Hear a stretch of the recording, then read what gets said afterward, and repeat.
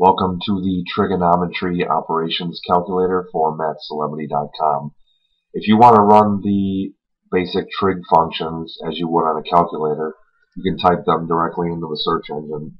For example, you can do sine of 60. You can do cosine, if you want parentheses, of 90.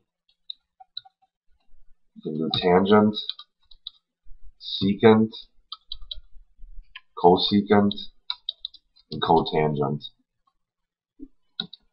So let's do sine of 60.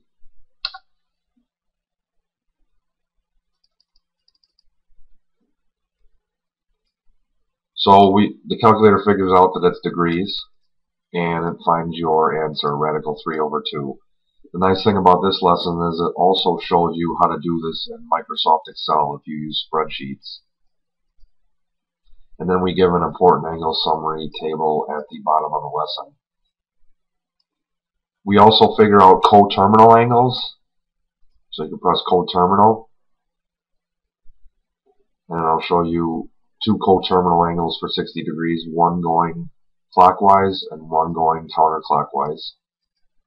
You can convert from degrees to radians.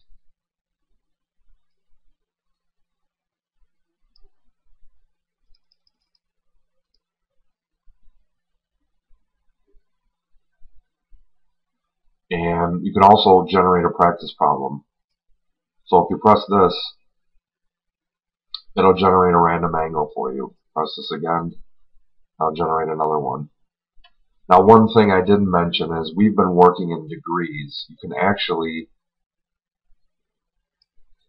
work in radians. So let's try this one. Coterminal angle for 2 pi over 3. You type pi as pi. So the nice thing is the calculator figures out when you enter the word pi that you mean the pi symbol. So it finds one coterminal angle and then the other. You could have also ran sine of 2 pi over 3.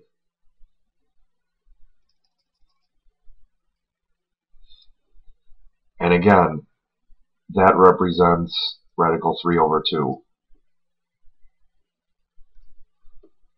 And from the search engine, you could have typed sine 2 pi over 3. So even though it didn't find that shortcut, what you could do is you go here, type your 2 pi over 3, and press sine. This lesson also has a quiz generator. To see more information on our quiz generator, click this link here. If you have any questions or comments, please use the Contact Us link. Thanks for watching.